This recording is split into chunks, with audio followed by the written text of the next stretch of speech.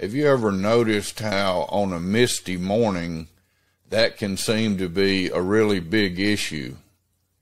But when the sun comes out, when the sun shines on the mist, the issue goes away.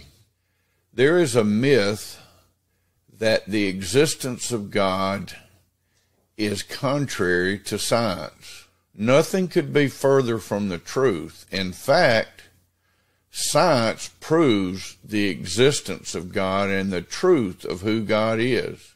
A simple look at the dynamics of the human body clearly reveal the presence of DNA, so complicated, so intricate, so singular for every person. There's no way that happens by accident. No way. Science proves God. Not that God needed proving, but science does not contradict God.